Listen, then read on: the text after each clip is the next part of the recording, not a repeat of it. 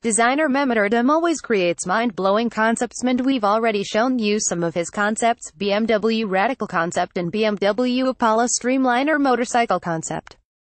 For his new BMW motorcycle concept, he imagined the future of BMW's R1100, which is a sports motorcycle that was made in the 90s. What you see before you clearly doesn't look like it was from the 90s, unless you're talking the 2090s. The build looks a little like something that would come out of Wayne Enterprises, with its mostly black body, large rear wheel, and intimidating exhaust. As with most of the stuff Erdem dreams up, we wish we could see this thing on the road. 16,303